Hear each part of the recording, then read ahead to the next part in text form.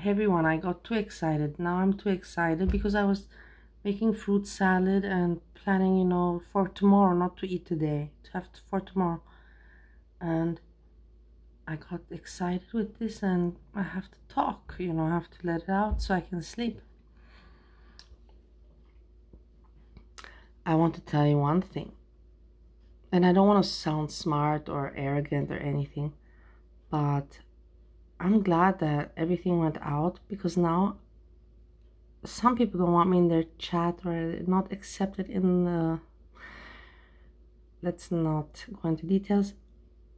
But I can now chat everywhere. Today I was in Monty's chat. I even threw 2 lines out there just for fun, because now I can chat anywhere. I don't have to work with anyone or think in my mind that we're working for a scope or a goal together. No, there's no goal together. It's just for fun. This is just fun. And then you have other content creators that are struggling for content because they don't share their personal life. They have to pick on other people and drag other people. That's their content. And they dislike me. That's why they pick on me, because they see that I don't even strive with my channel. I'm just blabbering into the camera. And then I get some nice comments and some jokes, and I'm happy with that. But I have what to talk about. I have what to comment about.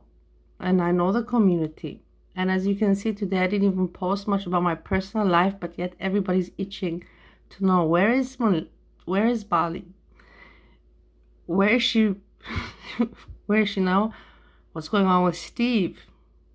The people that watch the channel, they're wondering this. And I have nothing to say. It's my personal life. You'll find out what will happen. What will happen, I don't even know myself, honestly, regards that. But regards YouTube, you saw I put out 2 posts that you saw Miss Fields communicates with me. And people know that. Yeah, Jessica DM and messages there. And then now you see Breezy, who I've also had DM'd with, and that's how we started, how I knew her. I knew her from the community, from reacting from Foodie Beauty, and then DM'd and all that. But at least I have some action happening. And people are like, yeah, you should be focusing on your private life. Don't you worry, I am. Do you see me crying? Do you see me on the floor? Do you see me asking for super chats? Do you see me worried or concerned? No. I'm still doing my thing. Still living life. Not deported. Not crying. Still laughing. So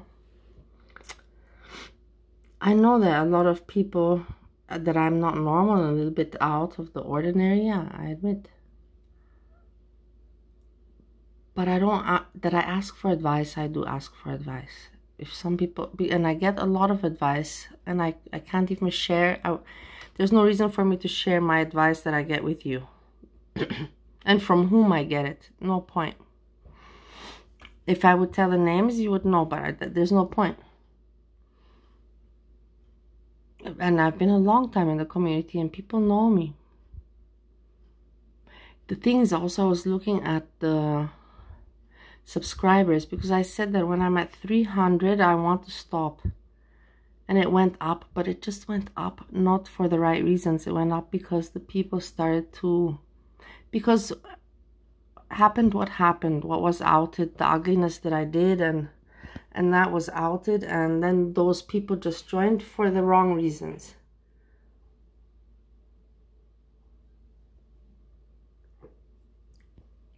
So that's why I'm saying the other people, they're just waiting and they don't know what to put out for content and chats and what to make. And I have so much to say, and people ask me to make chats, and I can't do it.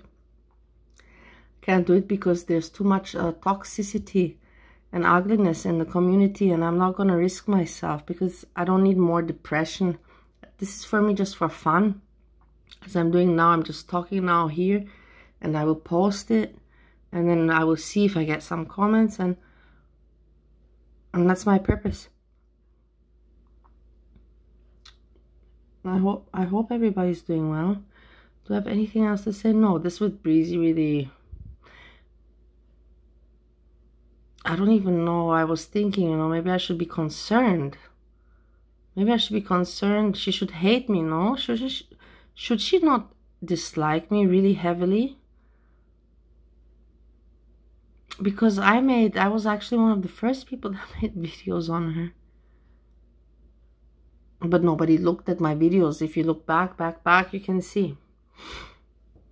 I was actually one of the first reactors on Reactionists, because I was one of the first that realized to give up on Nobody's Gonna Get Foodie Beauty Down, when I was still in mission with FBRC and so dedicated and devoted, and I'm gonna bring facts, I'm gonna bring evidence.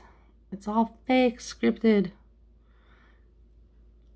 The times back then. Okay, I talked enough. I'm going to retreat. Tomorrow is a new day. I'm excited. I wish I could share more information with you, but I can't, because I cannot dox myself, number one.